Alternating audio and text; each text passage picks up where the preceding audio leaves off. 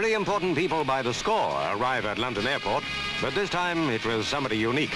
He's the greatest. We have his own word for it. He said so before he disposed of Sonny Liston, and he has no reason to go back on that opinion now that he's undisputed heavyweight champion of the world. In America, they call Cassius Clay Cass the Gas. This time, Cass has run out of gas. We never thought we should live to see it, but the champ had nothing to say.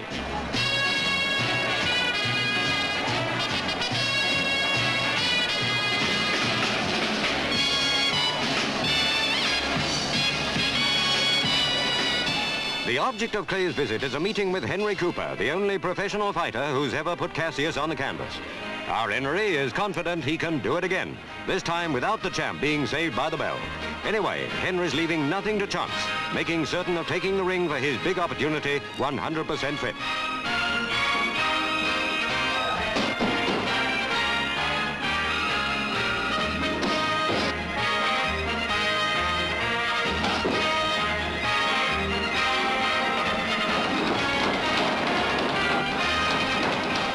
Every lover of boxing hopes the Clay versus Cooper contest will be a worthy fight.